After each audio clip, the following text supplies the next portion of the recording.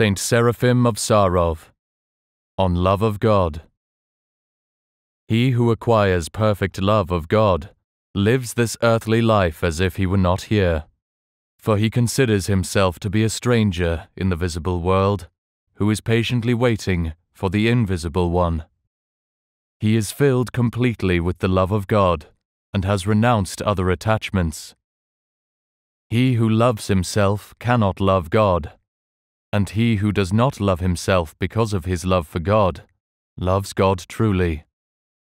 He who loves God truly considers himself a wanderer and a stranger on this earth, as he longs for God, and his soul and mind are focused on contemplating Him only. A soul which is full of love for God will not fear the prince of the air, even at the moment of its parting from the body. Considering the earth as a foreign land, such a soul will fly up, accompanied by angels, to its homeland.